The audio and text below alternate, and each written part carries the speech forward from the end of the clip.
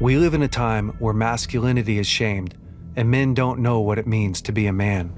As a pastor and counselor, I've spent the better part of my life equipping and training others. My goal with this show is to translate my hard-earned experience into tools and tactics to help you become stronger as a man. This is the BraveCo podcast. I'm your host, Jason Affeldt.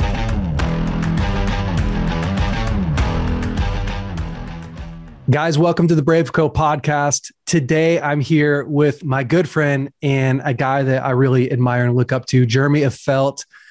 Jeremy is a three-time World Series champion.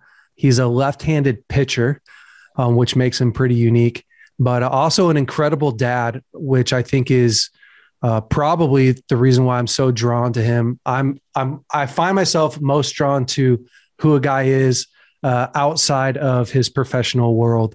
And so Jeremy's an incredible dad. Jeremy, you have three boys. Is that correct? Yeah, I've got three boys. I've got a 14, gonna be 15, 6'5", 225. Holy smokes. He is a toad, football and basketball player. Okay. Works out with me, about to be stronger than me. I don't tell him that, but yeah, for real. He just turned 14 in September or in August 28th. So really, so he's a big kid. I have an 11-year-old. It's going to be 12 in September. And I got a 9-year-old. It's going to be 10. My oldest and youngest are born on the same day. So, wow, no way. Yeah. So I'll be 15, 12, and 10 here. And they are all boy. And my hunting bill is, my hunting bill gets up there. Bro, we have a good time. Doubt. And then also, we'll talk about this in a little while, but you just opened up your brewery, which is Free Roam Brewing Company. So I'm pretty stoked to go down to Texas and hang out in your brewery with you. Yeah. Check it out. You're actually podcasting from there right now. So yeah, I am in my podcast studio and I look out at my brewery and check it all out. It's pretty fun. So cool. Yeah. I love it, man. Well, hey, while we're getting started, would you just tell us a little bit about where you grew up and what was life like for Jeremy Affeldt? Yeah, I grew up as a military brat. My dad was in the Air Force. So we kind of grew up while he was a bombardier for B-52, so radar navigator. So he kind of bounced around everywhere and spent a lot of my time in Washington State. And where my dad was stationed at Fairchild, he lives up there again. After he retired, he moved us back there. But we went to Guam, so I lived overseas for a while. Wow. How long? Little island, about 30 miles long, 10 miles wide, super tiny island. How long did you live there? I lived there for my second, third, and fourth grade years. Wow, that's cool. I developed a mental fear of sharks during that time, and had a hammerhead shark flip over the reef at the base beach there, and almost got me. I had a surfer, a guy come and try to grab me. So I've learned to scuba dive since because I've taken on that challenge to conquer my fears. So I scuba dive and purposely try to find sharks now. Come on. But I got to spend some time over there, see the Orient. Amazing times, got to see amazing things. And then my dad was in Castle Air Force Base, which is in Merced, California, just about 3 hours? Yeah, roughly 2-3 hours not south far from where I'm at. Yeah. So spent some time there. Grew up a Giants and an A's fan, so that was pretty cool, and I got to play for the Giants. But then I moved. My dad retired and moved me back up to Spokane, Washington. Like I said, they still live there. My sister still lives there. Went to high school there. Then were your parents married or divorced? They're married still. I think we're looking at 44 years. I think going on 43, 44 years married. Oh, that is so awesome. Crazy. Yeah. Yeah, I love it. I have a sister, older sister, 2 years older than me, they're pastors of a church in Spokane. Okay, that's cool.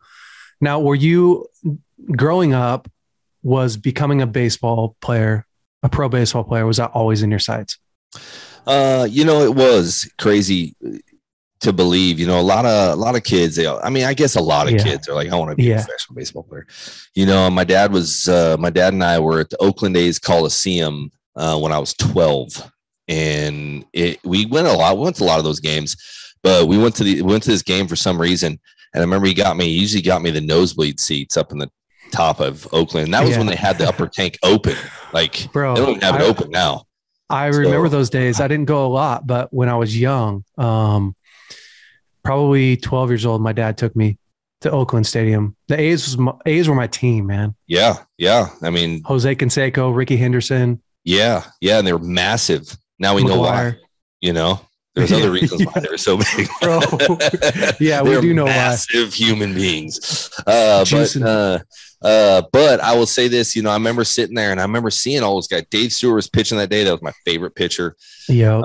And I watched him. I think McGuire hit a couple homers that game. I was just so in awe. And I looked at my dad and I said, Dad, one day I'm going to play here. Wow. And he just patted me on the head. It's like, go get him, kid. I never went to a camp. I just played a lot. And then I remember I was 22 years of age.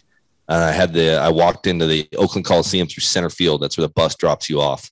And I was walking in with the Royals and I had my Nokia phone, you know, the one with like the worm game on it. Yes, dude.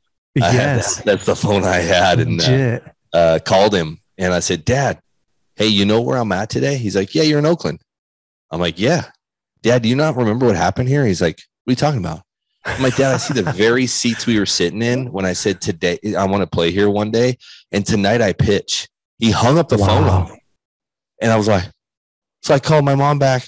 They don't even have cell phones. They have like, still got the like phone on the wall, you know? Yeah. And I call him back and I go, Mama, like, what happened? He's like, your dad's crying. He just wants you to hear him, you know? So it was such a big deal for him to like, actually the reality of that. It just sits in when a son says, Dad, I want to dream. Right. And he never stopped me from dreaming. I will say that. Like, but I think for a dad to like not stop you, but not necessarily like, you know, but then when you actually do it, and I didn't get that until I had sons. And now I'm like, I'm going to cry like a baby. If they ever say one day I'm going to do this and they actually do it, I'm going to cry like a baby, you know? It was pretty crazy. It's a little tough being a dad sometimes because your kids, like in telling your kids that they can dream, of course, because they come up with some crazy dreams. My son is Elijah. He's 22 now, but when he was young, he's just the kind of guy that goes after life like fully. So I remember him saying to me one day, I was down doing the laundry and he comes and he goes, Dad, I need an agent. And I said, what do you mean you need an agent? Yeah. He says, I need an agent because I want to become an actor. And Kyle was my roommate, said that I just need an agent and then I could become an actor. And I was like, oh, why don't you go ask Kyle if he can help you get an agent then?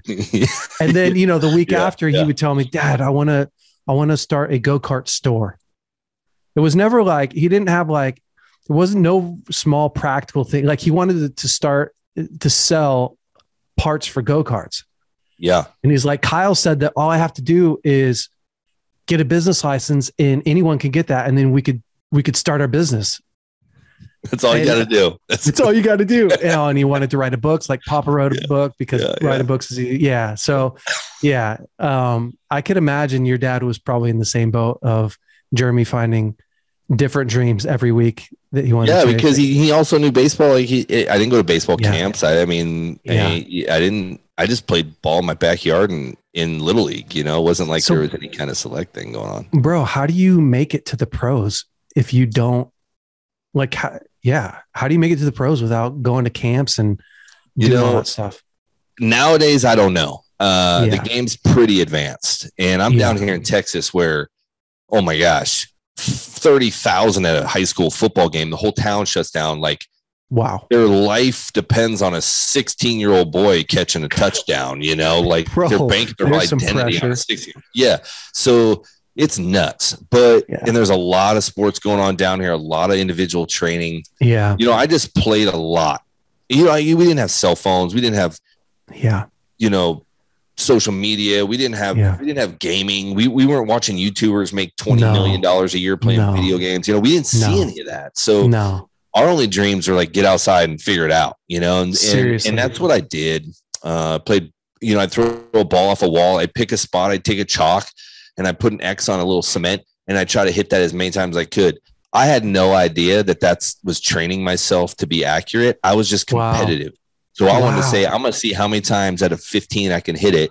And then I'd start over again and try to beat it. You know, like it was just natural.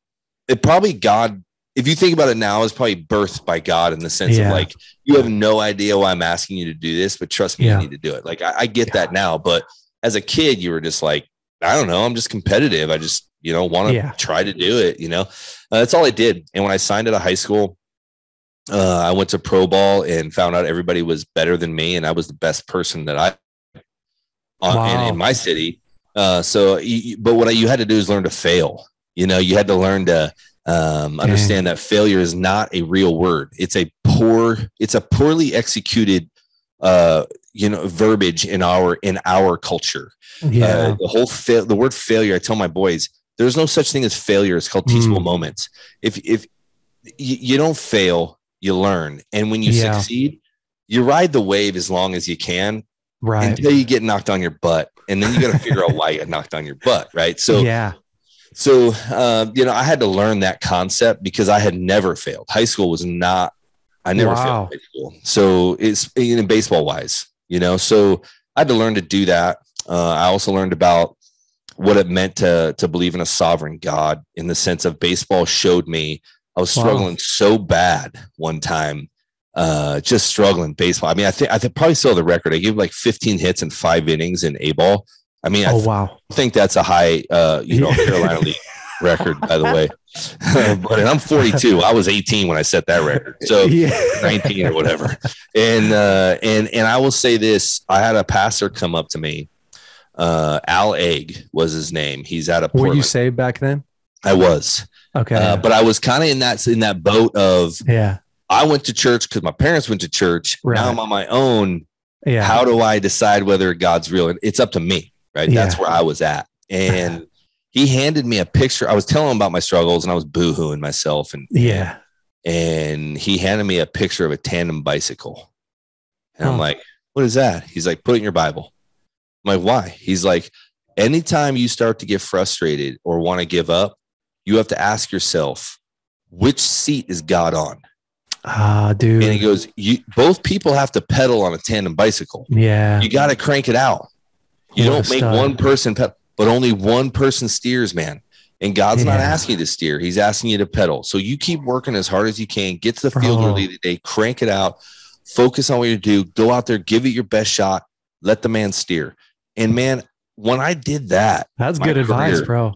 My career went way different. I went from struggling A-ball to being in AA the next year, making 2 all-star teams. Wow. Didn't get called up like I was supposed to get called. I was supposed to skip AAA and get called to the big leagues that year. Didn't. Got frustrated and then remembered that because I always carried that in my Bible. Wow. And I remembered, okay, I'm going to pedal. And then the next year I walk into the spring training, I make the big league team, skip AAA, and I never looked back. I spent 14 years in the big leagues. Like, it was just that thing for me that I always thought about, even at the big league level. When I'm wanting to get selfish and take over, I got to ask who's who's steering the tandem bicycle. And that's where I learned all that. And that's the sovereign God. That would be when I tell people, they say, what do you mean God knows all and sees all? So you can just sit there and not do anything. Yeah. And my best way to describe how a sovereign God works is a tandem bicycle. You still got to work. It's just one person steers, and bro, I like that. Yeah. It's been good. What an incredible lesson for this young kid who comes out of high school, kicks butt in high school, gets into, minor league baseball, and it's inevitable, right? Like, every single person is going to see adversity. Every person's going to see challenges in life. Every person's going to have their story of their hard time. Just not very many people actually use that to propel them into the rest of their life, which is, again, full of challenges and adversity. And success in life, success in baseball is being able to operate in adversity. That's right. I mean, that, to me, like, I was never a super good baseball player, but it's just like any other sport. It's like any other thing in life, right? Is whoever can operate the best in adversity and perform in adversity wins. Yeah. And for me, you're exactly right. Some people say this is a Debbie Downer, but it's not. It's not whoever succeeds most wins. It's whoever fails the least. And people would say, well, that's not a positive thing. And in some ways, Bill Johnson might want to correct me on that. But I would say that to be honest with you, with baseball, like you fail 70% of the time, you're in the Hall of Fame. There is not another job out there baseball. Like that. Yeah. Yes. Like, it's whoever fails least. And what it means for me is whoever understands how to weather the storms the best will come out on top, because you're going to face the storms are inevitable. They are going to hit. It's going to happen. God never, I think a lot of people, think that when they find God, that means that their life's going to be on easy street, and they reject God right after when they find out that it's not easy. It's actually, it can tend to be harder, right? Because they don't understand trials and tribulations that they're supposed to take joy in, which is a very hard concept to grasp until you understand what, like for me, that's what my brewery's a buffalo. I mean, you see a hop head here. I got buffalo tattoos. Like I was going to ask you about that.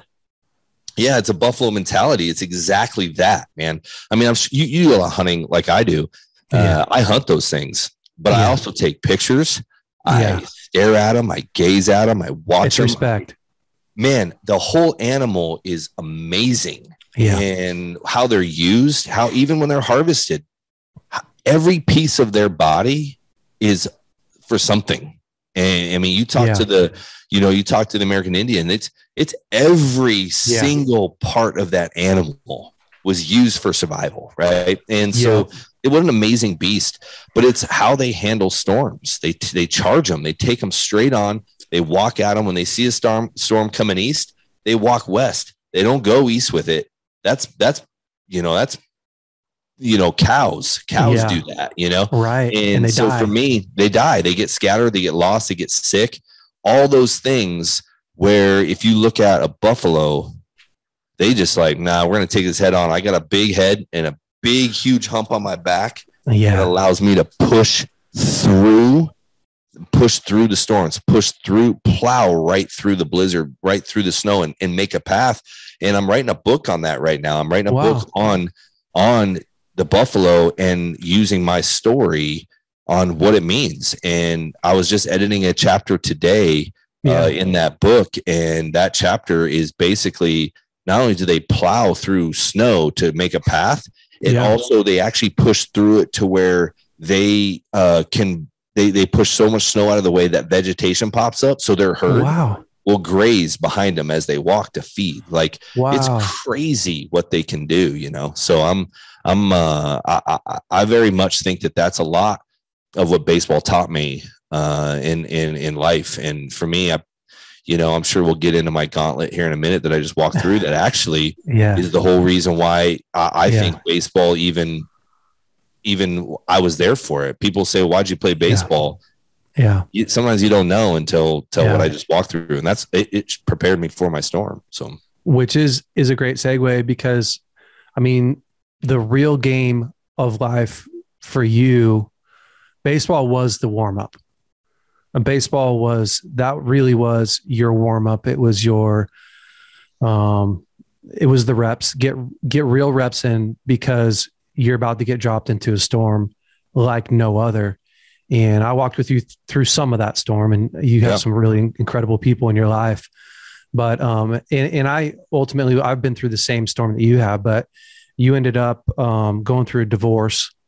And can you tell us just a little bit, you don't have to go into details, but tell us a little bit about, the storm that you were in, and we'll unpack it a little bit. Yeah. I think, one of those things growing up, I'm a very loyal person. I don't believe in divorce. I still don't. I'm divorced and I don't believe in divorce. Right. Me too. So it's nuts. But, I think there are some storms that come at you that you bring upon yourself, and there's others that hit you that you didn't ask for. And this is one of them. I didn't ask for it. I was married for 22 years, married to a girl that I knew since I was 14. Three boys, three wonderful, beautiful, amazing boys came from that marriage. But it ended, and it was a gut punch to me. I mean, it brought me to my knees. Thought my life was over. And it was to a point where my faith was even challenged. Like, man, I tried. I wasn't perfect. In reality, no matter what, we can blame the other person. And I would say that this was not my call. However, I'm not going to say that the call was made because of some scenarios that were out of my control, but yeah, it takes two to tango in some way, shape, or form. Yeah, and it's so true. You can't always say it's one-sided. I was married when I was 20 years old. I did not know what it meant to be married. I didn't even know who I was. And so a lot of wounds and damage took place over probably relational things that just came from immaturity and came to fruition and came to head, after baseball was over, which, unfortunately, I used to brag about how I'd never be that person. And that's where you get humbled a little bit. 84% of us, roughly, some people say 80, some people say 84, but baseball players get divorced after they retire. Wow. No way. It's a high statistic. Wow. I didn't even know that. Yeah, because, we're gone every 2 weeks. We come down 10 days. Not a lot of stuff goes wrong. By the time, you leave for 10 days or 12 days, you come home, there's a honeymoon period a little bit. Stuff starts, a little friction.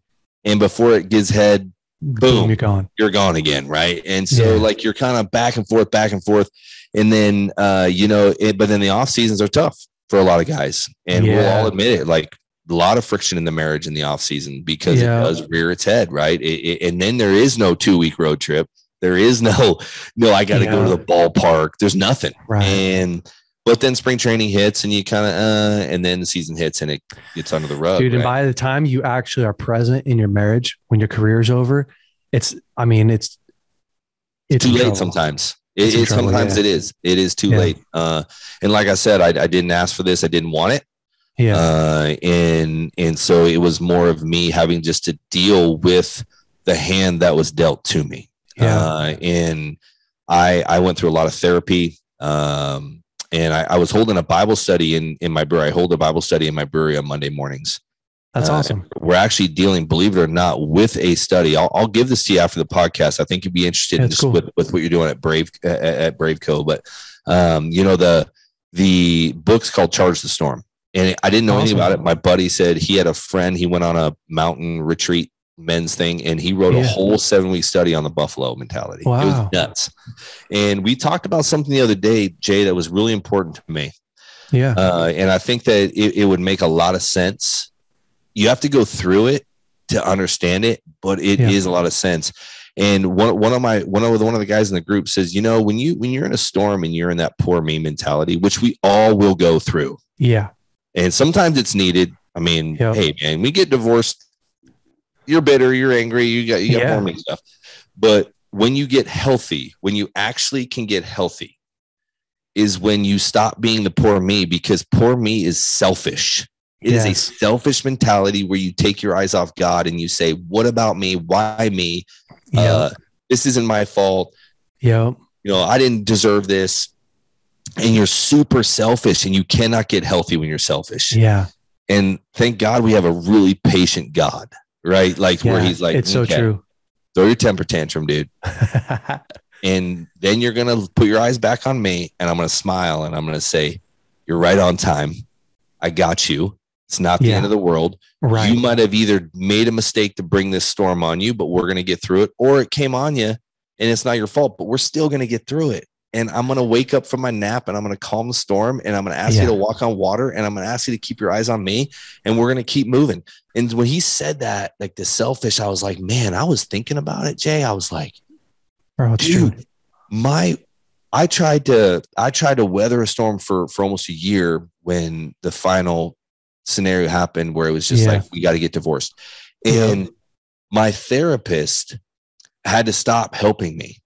And what she left me was, because when you go through divorce therapy, therapists can't help you anymore because of the whole court stuff. Right. So I had to take a pause, but it was the coolest thing, because I remembered what she said to me in my last session. She goes, I'm going to have to take a break, but remember these things and carry it with you. And it was a 2-year divorce, Jay. It wasn't like a 6-month deal. It was, bro. nasty. No, that was a marathon, bro. Oh, and unfortunately, I had to weather that. But you know what? When I actually got healthy, became a better father, reunited with my family. My side of the family never really connected with me throughout my marriage. It was just a situation that they weren't valued. And my sister, it's not that I had a bad relationship. I just didn't I didn't get to spend time with them when I was married. And I will say this, when I quit being selfish and I finally let it go and said, okay, I've mourned the death of the marriage. Yeah. Mourned the divorce process. I have to work through the divorce, but who am I? Yeah. What makes me me? And I had to look to God. And the second I looked to God for everything, I became a better dad. I became a better son. I became a better brother, a better uncle. Right. I literally said, it's not about me. It's about protecting my boys from being hurt by this as best as I possibly can. Yeah. And I also had to say, my biggest thing, Jay, was I had to actually look and say, okay, who am I? What are my boundaries? Yeah. Who do I need to become so that in my next relationship, I'm the very best version of me for my next wife? Bro, that's what it's about. And that was true. Super important for me. You're dropping so many bombs here. I want to touch on a bunch of them. Just taking notes so I don't forget. I want to go back just a little bit because there's so many different scenarios that we're going to go through in life. Like you're talking about, we're going to go through seasons where stuff is our fault, and that's fine. And we're going to go through stuff through life where life just happens to us. You find yourself in the middle of a fire and gosh, you didn't start it, but, and I think so many people get stuck there, get really, really stuck in the victim mentality. Yep. Good point. And I'll tell you, here's what I've said to a lot of people recently is where you're at in life is probably not your fault. It's probably not your fault. Now follow me. Great point. Let me finish it. Yeah. Like when so much of who people are today has been built, was handed to them from their childhood, right? If your parents cared for you, if they didn't care for you, if they spent time pouring into you, if they poured good identity. I mean, so much trauma and pain and rejection is already been handed to kids by the time they even realize they're alive, 12, 13, 14, 15, who they become was literally created for them because of the home environment that they grew up in. And then they have a whole bunch of shame, right? They become adults. They have a whole bunch of shame over the decisions that they've made and the decisions that they're making. Even things that they crave eating. Like if your parents feed you sugar, crap, I mean, that's like, you don't have the money to go buy groceries. You don't have the money. You don't have it's not your responsibility to cook when you're young. Right. So you get brought up and nurtured into this life. And then they feel so much shame over why does my life suck so bad? Why is it? And they get stuck there. They get stuck in one, this is all my fault. And then two, as they get older, they go, no, this is all their fault. But the problem with the victim is that you want to spend as little time as possible being a victim. If there's a way to make it your responsibility, that's the best possible thing that you can do, right? So it's not your fault where you're at, probably it's your responsibility, which is what I've been telling people a lot lately. This is not your kids. The divorce, bro, wasn't your kids, wasn't their fault. But if they're going to move beyond that in life, they have pain in their life. Now that pain, at some point, it will be their responsibility. Right now, it's as a dad, it's your responsibility to help them work through that. Right. But eventually it becomes their responsibility. And I think so much, it's like you find the place that you can own in your marriage, which is the same thing that happened to me.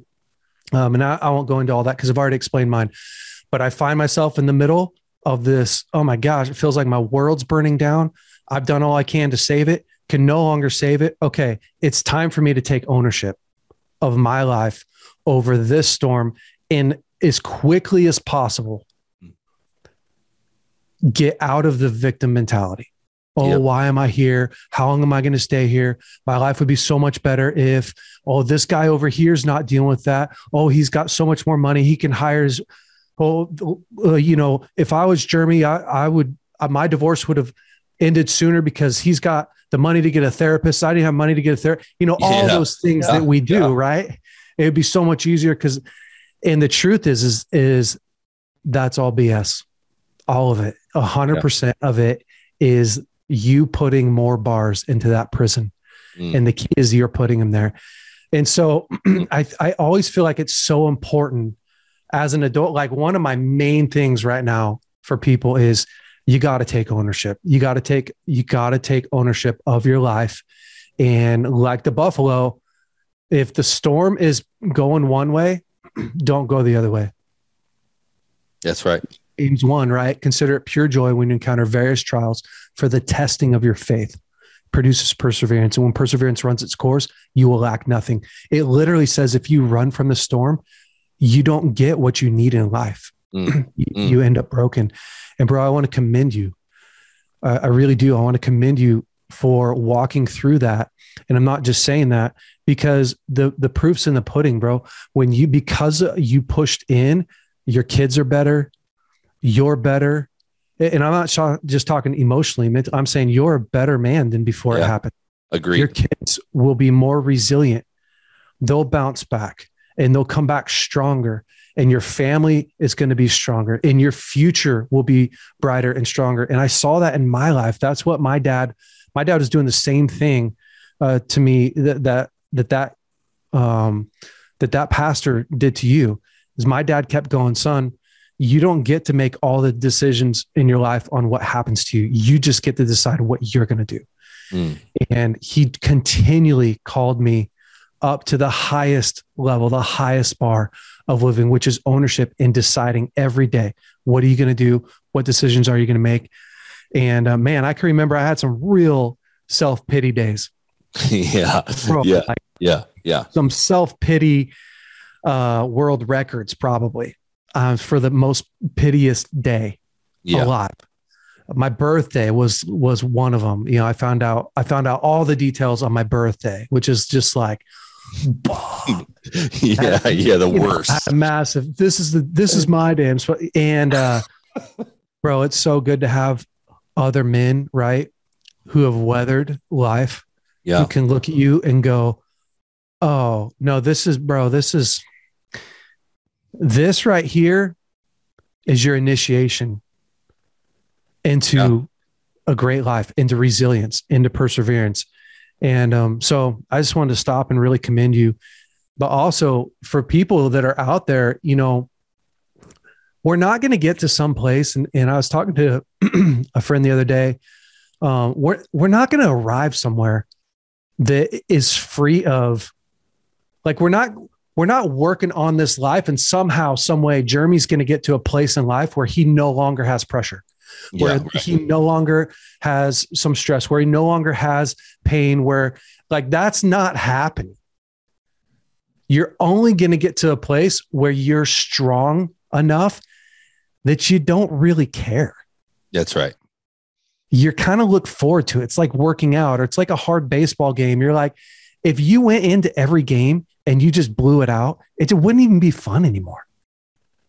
That's right. No, you're right. Yeah. And that's the thing is, and that's what I was saying, like baseball, like you said, it initiated me into my actual storm. I think it's just, it was almost like a young bull that was like, hey, you just stay behind me for a little bit, because eventually you're going to have to take on your own herd, and you're have to get them through it. And, you know, I looked at it as, you know, when I was going through this, so I did this thing called the trauma egg, and it was intense, man. So my therapist told me this thing, and she handed me this big, huge poster board and drew this egg on it, and it had a bunch of cracks. And she says, each crack I want you to draw, and I'm trying to access a part of your brain that you're going to need. So you have to draw to access that brain. I don't care if it's a stick figure or if you're a good draw your traumas. Start from the youngest one you can possibly have and go all the way up to now and draw it. And I was like, this is dumb. Like, I hate this. This is psychobabble. I hate this crap. Like, the next thing you know, I'm going to be having my fingers upside down and doing some weird stuff. So I'm like, whatever, you know, so I started drawing it. The memories that started to explode in my brain that I totally forgot about. I had to call my dad. Like, Dad, please tell me that, did this happen? He's like, yeah. I'm like, what? I didn't even remember that. And he's like, what do you mean? I said, I'm just starting to remember these things. But what happened is it started to shape me. Like you said, it's not my fault. Like, I did really well in baseball because I was brought up in an anxious environment. I was traveling all the time for military. My dad was gone. He was a bombardier for B-52. He would leave and couldn't tell me where he was going for like 2 weeks. And we're in Guam. We're close to all the Cold War stuff. Like, it wasn't like we were in Kansas and my dad went somewhere. Like, we're right in the middle of like, you're in the line of fire going down, you know? Yeah. And he'd leave for 2 weeks and I never hear from him. Wow. And I'd be wondering if my dad's coming back, and it was just crazy. And then I was killed almost like 8 different times. Like I said, a hammerhead came over a reef. Yeah. Metal fear sharks almost got me. I almost drowned. I got sucked out to sea one time and no one could get me. My surfer had to swim out and grab me. My dad couldn't. I was underwater drowning. Wow. I've been hit, I've been hit head on at 55 miles an hour, and walked away from it. I've been hit twice. There's so many, I'm drawing all these traumas, like, bro, crazy you need stuff. 2 eggs. Yeah, exactly. I'm asking for another poster board. Like, I need another one, you know? And I'm like drawing all these traumas. And my therapist looked at me and she's like, I've done a lot of therapy and this is really intense. Yeah. And she's like, you know why you're good at functioning in anxiety? Because you were raised in it. Because you've not known anything else. Yeah, in fact, if I don't have anxious moments, I would create them. I would literally create them. And I didn't even know it. Like, now I'm like, now that I've been actually healing from it, I want zero to do with anxiety. Yeah.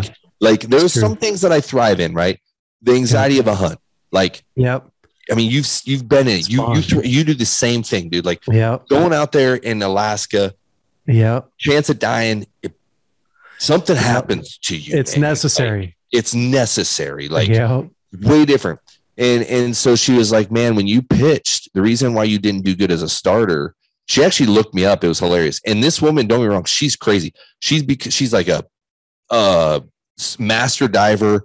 She's a skydiver. She's a pilot. Wow. This woman does everything. Like, she's just like, man, I just go do stuff. That's a good therapist. Yeah, it's crazy, right? She was also a PK. So she's like, I got trauma for being a PK, right? So so we were sitting there talking and she was like, I looked you up baseball wise just to kind of follow your career. And she's like, you know why you sucked as a starter? I was like, thank you. You know, like, I was like, appreciate that. She's like, because you didn't have pressure. Like, it's 0-0 in the first. You had 9 innings. Like, you didn't feel the sense of urgency in the first inning. But when you came in as a reliever and the back was against the wall and you had no choice, your anxiety went up. You calmed down and you excelled. You were built for that, Jeremy. Wow. It's kind of how God shaped you in a way, but understand that it has also caused trauma in relationships. It's caused, dysfunction. And she said, so we're going to work on those things. And now it's why. And she looked at me and says, Jeremy, you're going through a divorce when you don't believe in divorce. 22-year-old marriage has died. It's over, Jeremy. She had to look at me and she goes, it's over and it's okay. And she's a Christian. She's a Christian therapist. She goes, Jeremy, it's okay. You're going to be fine. Yeah. And you're going to be healthier because your anxiety, it's too much. And she's like, you were not functioning well in it. Your relationship was not functioning well. 2 people got to want to be in the marriage. She doesn't want to be in the marriage. It's over. And you know what? You're going to be fine. And we're going to take this on. But this is the worst storm of your life, Jeremy. And you were built for it. You can handle it. You can deal with it. And man, I did. I literally said, man, I took on so many storms, so much chaos. But what I utilized in baseball is dealing with the uncontrollable and the controllable. The uncontrollable was, I'm getting divorced. That's not the controllable. The controllable is, how do I handle myself spiritually, mentally, physically? I got in the best physical shape of my life. I was boxing. I was mountain biking. I was lifting. I got emotionally strong. I found someone that I've been dating for over a year. We're celibate. We do not have sex. And I promised my sons that I will not have sex until I get married. And I promised her that regardless of how this works out, I love you. And yeah, marriage is in our future, hopefully. Yeah. But we're not having sex before that. And she's on board. And it's like all those things. Come on. And that's a storm in and of itself, Jay. I'm 42 years old. Bro. Like, so it's not easy. You know, I'm not going to sugarcoat that. But the reality of it is like, I've got to be selfless for other people. And I feel so much better because I'm able to weather storms, deal with them, and know now beyond a shadow of a doubt, I get what it means by taking joy in trials and tribulations. I get one. I get what it means to be like, hey, if you're going to live with Christ, you got to die with him. I'm starting to actually grasp that mentality. And it's super fulfilling in the most weird way, but it's fulfilling.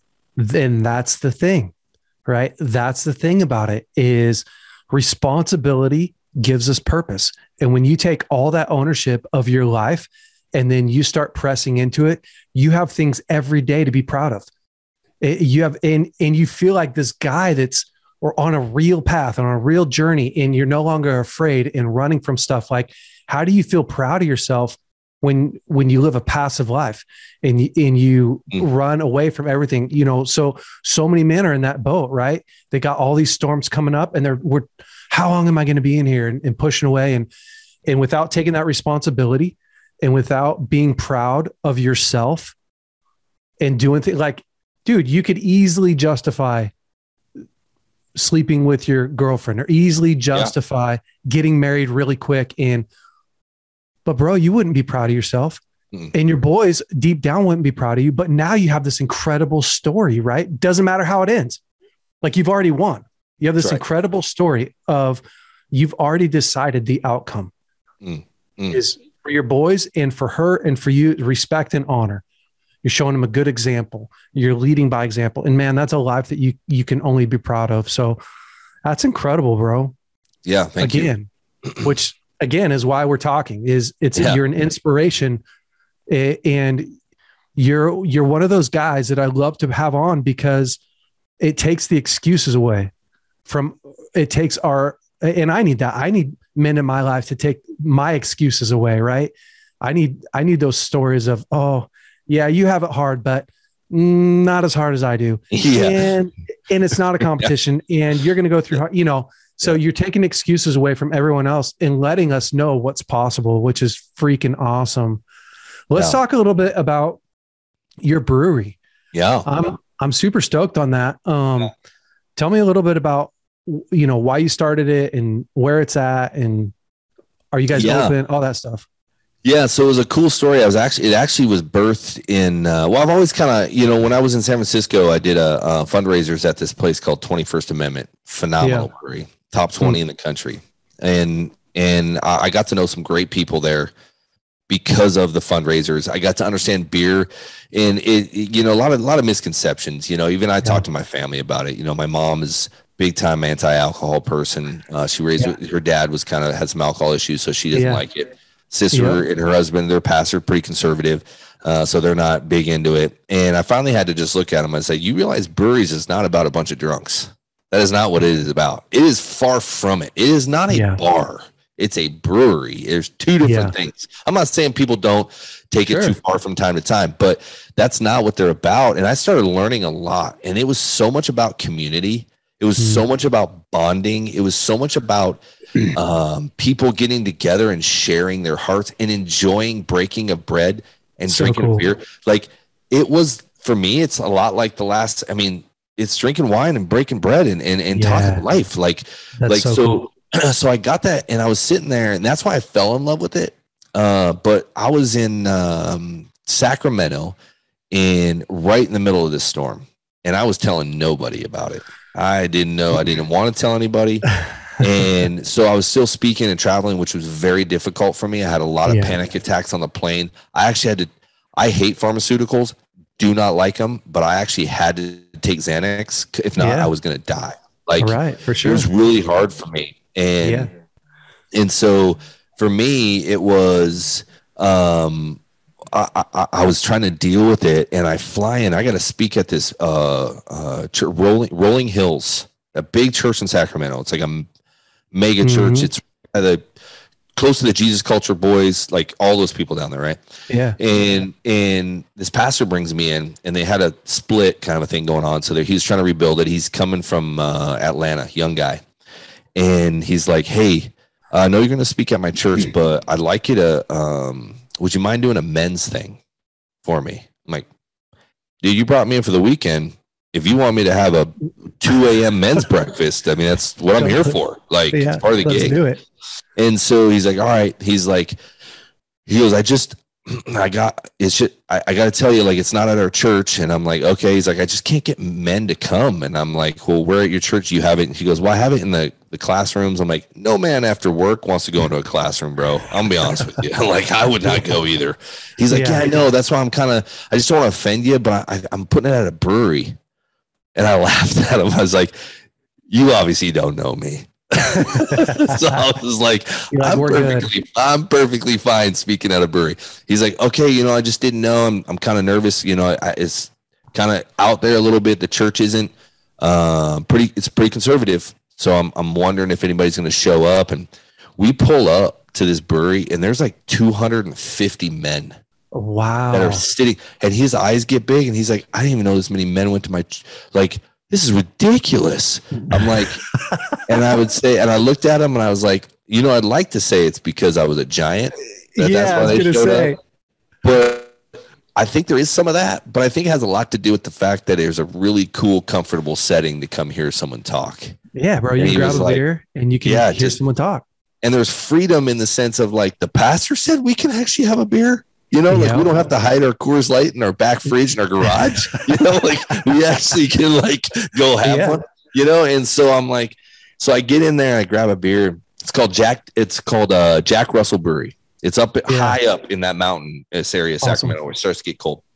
And so we get in there, and I go on stage, and I light my cigar, and I'm like, and you see guys, like, eyes light up, and they look around, and I'm like, I kind of BS with them a little bit and talk around, and just kind of, hey, cause all of a sudden they started leaving, and everybody was running to the rigs, coming back with cigarettes and cigars. Like, it was awesome. Like, I started laughing. He's like, if he can have a cigar, we're having some. So I light this cigar, and I got this beer in my hand, and I just talk about what we're talking about. Talking about the Buffalo mentality, weather and storms, what it's like to be a man, what it's like to show vulnerability, to actually cry in front of your children because it's healthy. Bro. Not because it's weak. It's healthy. Yeah. And love on your boys. I mean, I had boys, but love on your children, your boys, your daughters. Cry in front of them when there's a reason to cry.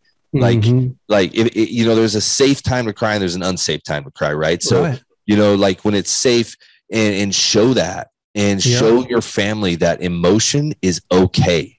Yeah. And I got that point. And man, by the time I was done, men were crying. There was people showing up. There are people that show up at a brewery, obviously, because you don't shut those down. And this woman came up to me. It's a men's only event. And a woman comes up to me, and they were like, she was like, hey, we had no idea you were even going to be here. We're Giants fans. But all of a sudden we look up, we're like, oh my gosh, it's Jeremy. And my husband and I we're about done. We came as a date night because we were like, wow, something, because we're over. We have to do something to revive our marriage. So we just were like, let's try date night at a brewery. My husband loves beer. I'm like, I'll take him to a brewery, anything. She goes, and he heard you speak, and he wept. Wow. Blessed me big time, man. Like, I was like, dude, she's like, we don't go to this church. We don't know anything that's going on. And in my mind, I was like, if nobody got it but that guy, I'm good. Like, I'm good. And done. And I drove down the hill, and I felt like God say, this is what I want you to do. And I'm like, man, a brewery? I said, God, I'm about to go through a divorce. I'm about to lose 50% of my money. You kidding me? I don't have time to do that. How am I going to invest in a brewery? Like, I'm like, and I was like, well, I'm going to know for sure. I drove down, I hit San Francisco because I had to work for the team for a little bit. I met one of the general managers of 21st Amendment was at the game, and I said, hey, where you at? He said, I'm at the game. I'm like, hey, meet me across the street. I'm staying at the Hotel Via right across the street. They have a rooftop bar. Meet me up there for a drink. I got to talk to you about something. So he meets me up there, and I said, this is what I want to do. And I told him, I said, I want to start a brewery in Bernie. And he looked at me. He goes, I'm in. I'm like, wow. Really? Yeah. He's like, listen, let me tie some loose ends here, but I kind of feel like I'm ready to kind of venture into something like that. He goes, Jeremy, I grew up in El Paso, raised in El Paso, Texas. I know Texas. I came out here to run breweries. I know the business. I've been in it for 20 years. Like, wow. I'll be happy to let's try it, man. Let's do something. But he goes, but I'm not leaving without Jaron. And Jaron is one of the main brewers for 21st. And I'm like, you're not getting that guy. He won the silver for his lager. Like, they're not letting him get it. And he was like, all right, just give me some time. So he calls me one day about 2 months later, and he's like, hey, I think I got Jaron to get on board. And I didn't poach from 20. Let's just put this out there. I didn't poach those guys. I was very respectful, and I said, listen, I love 21st Amendment. I still do. I want to be very respectful. So make sure this is done right, because I don't want to be known as that guy. And they said, no, we've talked to him, and they understand. And Jaron is actually kind of was thinking about coming out that way towards Austin. And I'm like, well, I'm 70 miles south. And he was like, I think, and he bought it. And he said, but Jaron wants you to call him himself. So I called him, talked to him about my vision. It's a give back brewery. That's what we did. That's how we met, through give back. So we give back to the community. Each beer will end up going to a cause. And awesome. They were in, and I felt it was such a struggle-less scenario that I'm like, I'm pretty sure God just kicked the door open and said, it's kind of obvious, dude. Don't say my lifeline didn't come when you say you're drowning. When I threw you, bro, you built all this. Yeah. You built all this through COVID. Yeah. And I did. I literally, in COVID, they moved out here, moved their families out here, found a place. COVID was full on. Took a risk. Everybody's like, are you my own divorce attorney was like, are you out of your mind? And I'm like, possibly. But he knows I was a man of faith, and he was like, dude, you're stupid, but if you want to do it, we'll figure out a way to make sure the judge helps give you some money to be able to do it, because everything gets locked down in the divorce process. So we negotiated that. I put money into it, and it is beautiful. It's an 1897 livery barn. I found a well in the middle of this brewery that no one even knew existed. No way. And he was jackhammering through a floor. His jackhammer fell through the floor. It's a 36-foot well from the 1800s they used to feed the horses, and the city knew nothing about it. Oh my God. I made a pub table out of it with a glass top so you can see down it. Like, I've got original 2x8s from the 1800s in the ceiling exposed. I've got a buffalo mural that's probably 16 feet long by 12 feet tall, and it's charging storms. The buffalo is literally charging. That's legit. Storms. Beautiful. And the beer is phenomenal. We opened up probably about 5 weeks ago. Yeah. We've already went through beer once. I got back from spring break with my boys, and my brewer goes, we have good news and bad news. I said, just hit me with the bad news. I'm better with that. And he's like, we ran out of beer. I'm like, what's the good news? We ran out of beer. Well, that's a good point, but we still have to fix the issue. So let's start making some more beer. But it was a crazy thing. The city has been so amazing. I'll have 200-300 people in the beer garden, and there are people that are hanging. My buddies, I got my pastors coming. I got people from church. That's so cool. Families are my kid friendly, cornhole, dog friendly. People are connecting. I'm running a men's Bible study on Monday mornings out of there. I'm about ready to launch to churches. Now that I've got my bearings under me a little bit, on a day a month, I'll do one time a month for a church.